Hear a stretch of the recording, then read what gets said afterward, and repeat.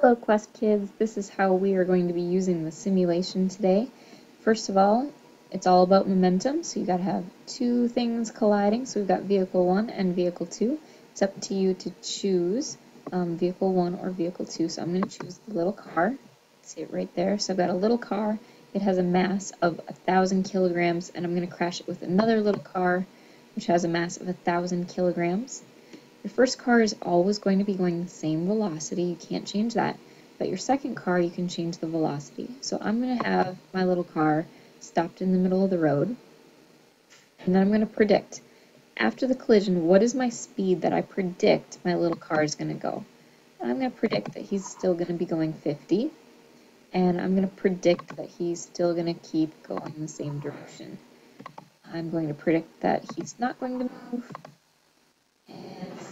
stationary. So now that I've got all of those things filled out, it says that I can run a collision test. And the car is going to crash with a scream of ah.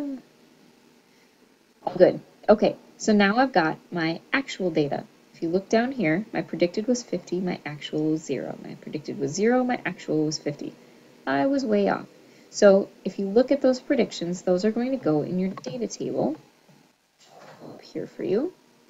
So mass of vehicle 1 before the collision was 1,000, so you're going to put 1,000 right here. Now the mass doesn't change. That car is still going to weigh 1,000 kilograms. You put your starting velocity, starting velocity,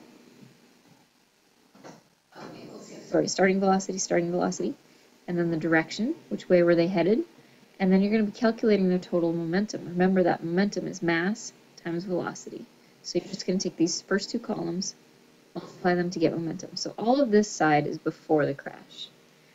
After the crash, you're going to fill out, remember the mass of the vehicles hasn't changed, so it's still going to be, in my case, since they were both the little car, down, the mass was 1,000 kilograms for each of those little cars. So 1,000, 1,000, but they have different velocities now. They have different directions.